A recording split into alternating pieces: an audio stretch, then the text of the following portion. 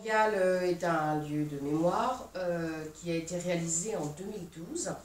À l'issue, le début du travail du mémorial est de date de 1998, dont l'association Mémoire de l'Outre-mer a initié le projet, a fait partie du projet depuis sa conception jusqu'à sa réalisation. Et dans la continuité, on accueille aussi des groupes et des personnes qui veulent connaître l'histoire du mémorial, puisque c'est un rare lieu qui a été à l'issue une conception consultive et de participation avec des gens de Paris, des gens du Sénégal, des associations, des particuliers, donc en relation avec la ville de Nantes. Donc Mémoire de l'Outre-mer est une association qui est une association antillaise au départ, avec des gens antillais et de culture africaine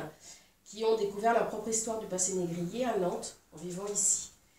Et qui ont commencé à se réunir, à travailler sur l'histoire de la mémoire,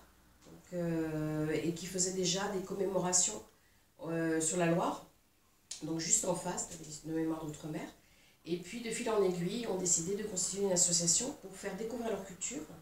partager leur culture et surtout dépasser toute forme de racisme et de discrimination par ce biais-là culturel.